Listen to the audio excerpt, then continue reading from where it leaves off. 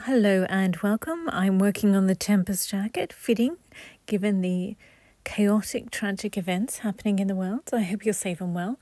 Today's exciting episode is a beading video. I bead the jacket that I've called the Tempest. It's perfect. Perfect, perfect, perfect. Perfect jacket. So it is time to bead the Mediterranean tweed, and I've decided, because it's a Mediterranean tweed, that it's going to be shipwrecked, that like the Tempest, Shakespeare's play. So it's going to be the Mediterranean colours, obviously, like the ceramic tiles of the roof, as well as the white and blue of the Greek and Italian, those villages. As well, just for the tempesty waves, I'm going to have teal for those. So, yeah. Anyway, I'm just giving you a look because all those colours are in it. Basically, everything in there. So the sand as well, and that sort of aqua, beautiful ocean aqua colour. Probably not going to pick up the green, which is a bit of a disappointment to me because, as I often tell you, green is my favourite colour. But the Tempest is about shipwrecks, and I think the green would sort of be a little too jarring.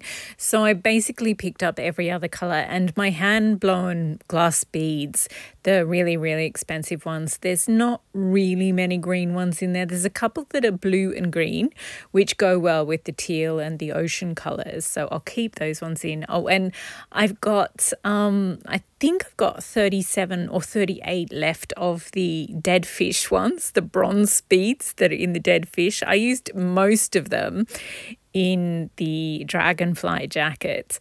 But yeah, Shakespeare had 37 plays. Well, it's estimated that he wrote more than 40, but only 37 were included in the first folio that everyone has, and the rest were lost to time. So yeah, I thought I'd include them. And now I'm just showing you all the things. So there's sand-coloured ones, ocean-coloured ones, the ceramic tiles for the roof. Those are the bicone ones I mentioned in the video where I made this, and there's a couple left over from the vintage knit one, those flesh-coloured round beads. I've also got some smaller ones. Those are the hand-blown ones, and some crystal cut big glass apricot ones, orangey sort of coloured ones. Not sure exactly how they tie in, but they just look so beautiful I had to add them in. So here we go. This is the jacket, just tweed. It's the last time you're going to see it this way. I'm about to make it very, very bling indeed, in a shipwrecked kind of way, whatever that means. I was going to, the Egyptian tweed. So this one, it was a teal and gold tweed, and then I sort of and also the dragonfly jacket. But we'll look at the Egyptian tweed first. So with this one, it was like the tweed is made out of ribbons mostly, and with this one, the same. It's strips of tie-dyed silk, and they sort of form little squares, and so I put a bead in each square.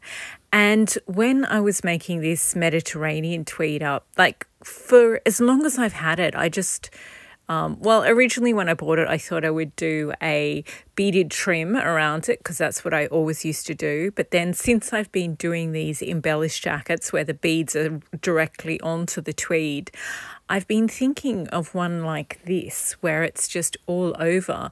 But do you remember the Italian tweeds? There's the green Italian tweed that has the red rows of beads around it. And there's the blue Italian denim tweed, this one here, with these jewel tone beads around it. And I'm thinking, probably because they're jewels, I was like, ooh, pirate treasure. So I'm thinking I'll do it like this, but in Mediterranean colours, so washes and waves of all the Mediterranean colours. And I'm also thinking of doing a triangle on the back of the vintage knit one on the left there. But because I've already done the jacket, I was going to make it look camouflage. So if you don't really know what you're looking at, you might not see the triangle, but if you know what you're looking for, you'll be able to see, oh, there is a camouflage triangle there. So I'm kind of thinking of the same concept for this one here. So Lord knows how that's going to work out, but let's do this. So then I went and did some beading, and I beaded the whole of the first row. And here we have it. This took so much time. Can I just tell you? It took so much time. And I've sort of gone in colour groups. And so basically I used a whole length of thread in the teal colour, then a whole length of thread in the brownie apricot colour, and then a creamish colour. And then I did another, a ceramic colour thread and sort of went back. And so that's why some parts are thicker. I had a bit more thread left. So that's what I did for the first one. And yeah, I wasn't really sure what I was going to do. I get clearer as I do the second line and the third line. My vision for it gets clearer. But I was just sort of being a little bit random. If I had an infinite amount of time. Oh, I love this little ceramic skull that's hanging down on beads, because if you stitch the ceramic skulls just straight onto the fabric, then the because of the way the bead is weighted, the face sort of nuzzles into the fabric and it ends up looking like a kind of round bead rather than a skull one. So I hung it on a little string of teal coloured beads and it looks awesome, can I just say. So I'm going to do more of those. It was just an experimental one. I'm going to do, like, the first layer is just blocking all the different colours. So this is my second row now. As you can see, it got darker. And I put a bit too much in that yellow section. Obviously, I'm going to add more in between those. But yeah, I felt like I wasn't really sure whether I should have a yellow section or not. And I sort of doubled down on it. And now that I'm doing this part of the voiceover of the video after I've done the first three. And I like it now, but it looked a little questionable for a while there. So here we go. I've done the third row and I finally used some of those apricot-y orange beads and more of the hand-blown glass ones in sort of orange. Well, they had orange featured in them. And that's amazing. I have had these beads for the longest time. And, one of the fish is upside down. I don't know how I managed that. I mean, I could cut it out. Like, they're so securely attached that I can't actually turn it round.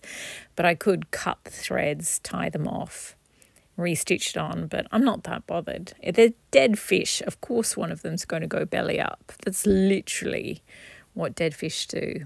Anyway, that is the first 3 rows done. So I'm going to go do some more now, and I won't show you every single one, but yeah, I know how I'm going to do the rest of the design now. So yeah, I will be back once a little bit more is done. I'm still not sure about the thin white sections because I did intend to do those, but now I don't know how you could do them justice given this particular way of beading, this sort of pattern that I'm using or implementing. So we shall see.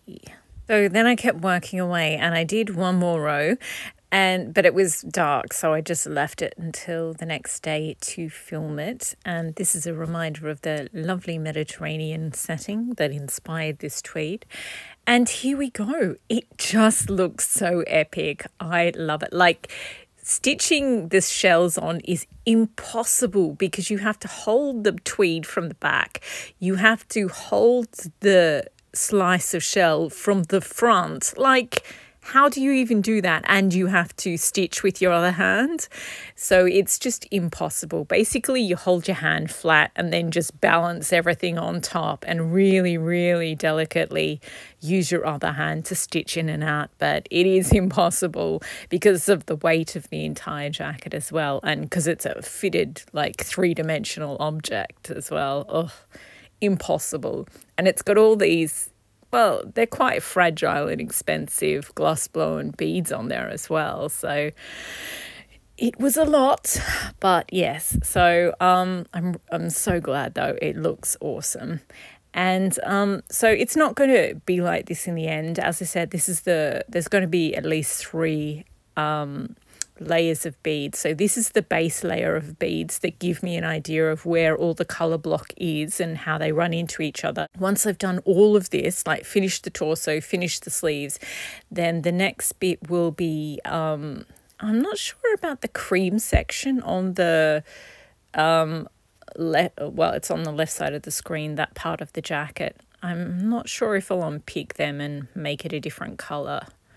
I don't know. Anyway, so this is the base layer of the beads. And then the second lot is going to be small sequins in tiny little stacks, kind of like I did with the gold beads in the Egyptian tweed, but these ones, sequins I'm going to use are much smaller. And in the teal section, I'll use teal sequin. In the cream section, I'll use the sort of apricot-y cream. And then, in the brown section, I'll use the khaki brown ones that I have. So I'm just like basically using up all these tiny little sets of sequin that I have and attach them with seed beads. And then third section, this is me showing you the little skulls hanging down. I'm going to do some more of those as well. After I've done the sequins, I'll go along and just add more little hanging beads, like Christmas decoration sort of thing, because I don't think I'll be able to use up all the hand-blown glass beads in like actually attaching to the tweed. I'll have some left over and I just want to hang them down off the front of the jacket so that it moves, because it's called The Tempest, and one of my favorite things about seeing the Shakespeare play The Tempest is how they always do the storm at the start, like whether they do something really pathetic and naff or they do like an epic. I like the ones where they use the entire stage and they get massive sheets of silk in blue and white and they make crashing waves out of like all the stage hands like shaking. Anyway, guess I had to be there. So yeah, I just love the back because it's such a big piece. The back is the only really big piece in the jacket. And it's kind of like a canvas. And I am loving this. I know it's a bit Captain Obvious, but I don't know. It was just so difficult to do. And it looks, I don't know. It looks effortless. Like it's going to look more effortless once I add more. And you can see what I mean about the thin white lines. They become much more obvious once the whole piece is done. So I do think I'm going to have to do something about them, but I'll do all the thick white sections first, cover those in colours. And then, I wasn't sure about that particularly big round glass bead, but no, I've decided I like it. I've decided I like them all. It's not going to be the most practical jacket I have. And I always, whenever I do a beading video, I always get 1 or 2 people saying, I liked it better when it didn't have any beads on it. But I think that's the good thing about sewing YouTube. Like you get to see how other people's choices and how those choices play out. Like, I'd like when you see the jacket pattern they choose, you're like, I wouldn't go with something that cropped. I like the long sleeves, or I would prefer a 3/4 sleeve.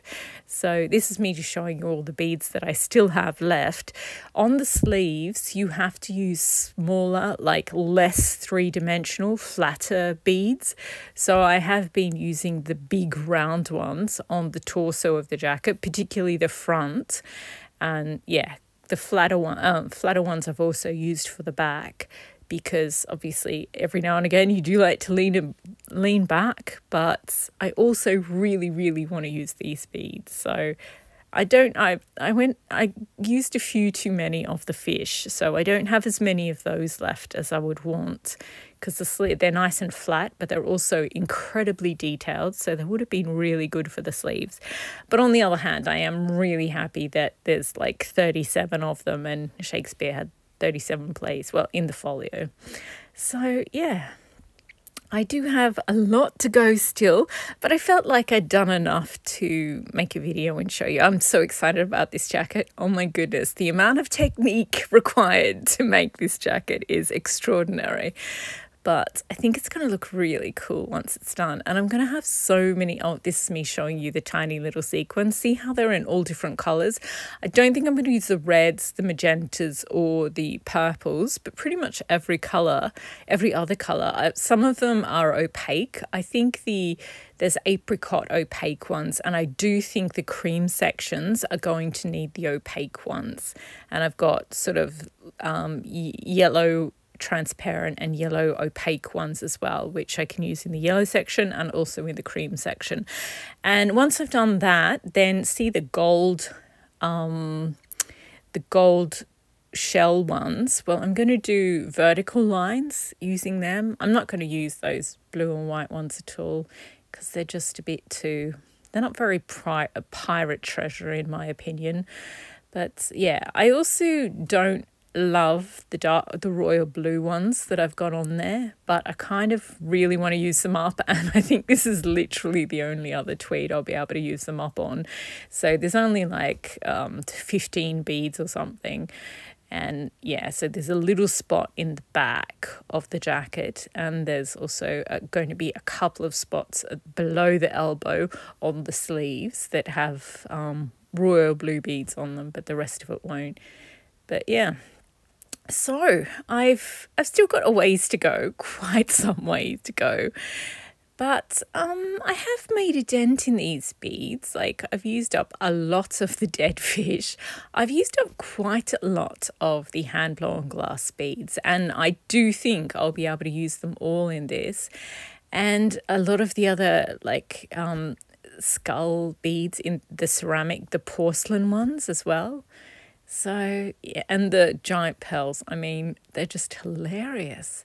I love it. It's not for everyone, obviously, and you don't really get a good idea of what it's going to look like, but I don't know.